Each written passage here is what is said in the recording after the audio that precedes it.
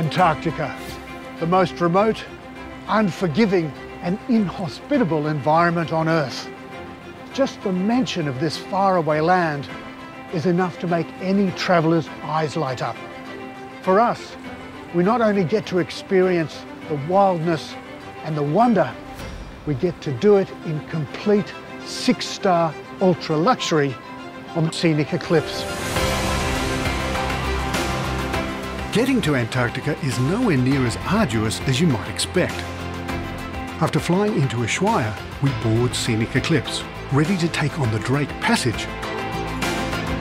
Ushuaia is our last sight of land before we head off into the sunset.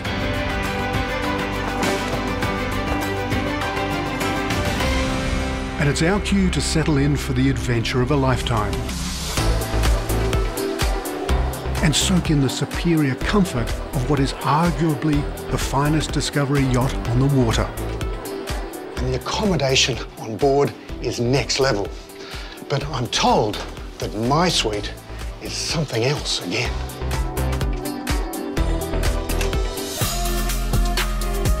This is the Grand Panorama Suite, and it's over 100 square metres of pure opulence.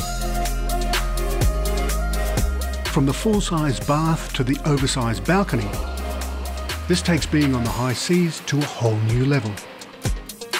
But in fact, every suite on board is guaranteed to impress.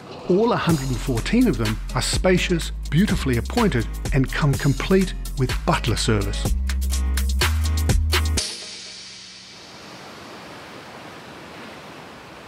Well, we're right in the middle of the Drake Passage, one of the most infamous bodies of water on Earth. And if you're going to Antarctica, you have to cross this.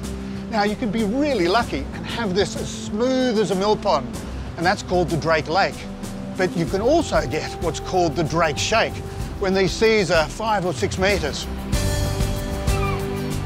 Our voyage so far fits somewhere between those two scenarios, but it's all been smooth sailing, thanks to Scenic Eclipse's state-of-the-art stabilising system. We call them oversight stabilizers. Her design it's very long and narrow. Her bow is very sharp, so she really cuts nicely even through these swells which are coming head to us. Scenic Eclipse has an open bridge policy, so generally you can access it 24 hours a day. I'm hoping to meet every one of our guests and try to remember their names and faces. So it's very nice to meet them initially on the bridge, which is my working environment. I feel comfortable here. Then you meet them later in the restaurant for breakfast or lunch, and you interact. It's really like a small family. At the end of the cruise, you know everybody. Everybody knows you.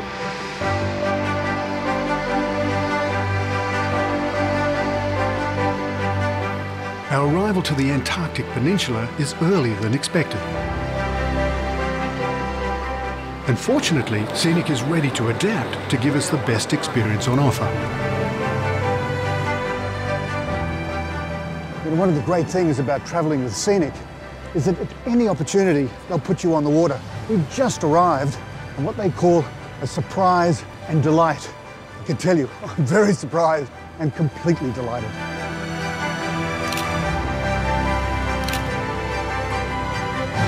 Look at this. Where else in the world do you see anything like this? No, it's incredible. This is Faunia Bay, and it's a wonderful taste of what's to come. So much to take in. It's another world. It is another world. I sailed with an astronaut, and he described it exactly as being the closest thing to going to outer space. You get on your ship, you're underway for a couple days, and then you arrive to an unworldly place. Otherworldly is a very accurate description of this surreal and spectacular landscape. Well, this iceberg is basically frozen, right, obviously, but it's snow that's fallen hundreds, if not thousands of years ago.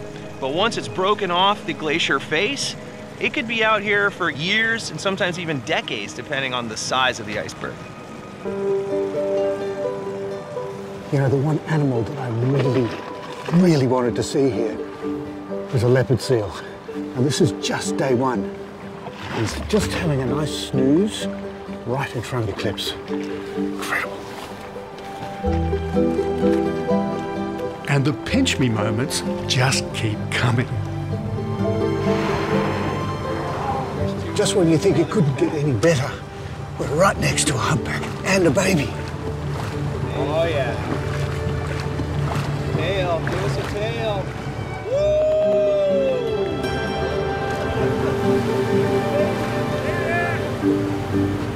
Woo!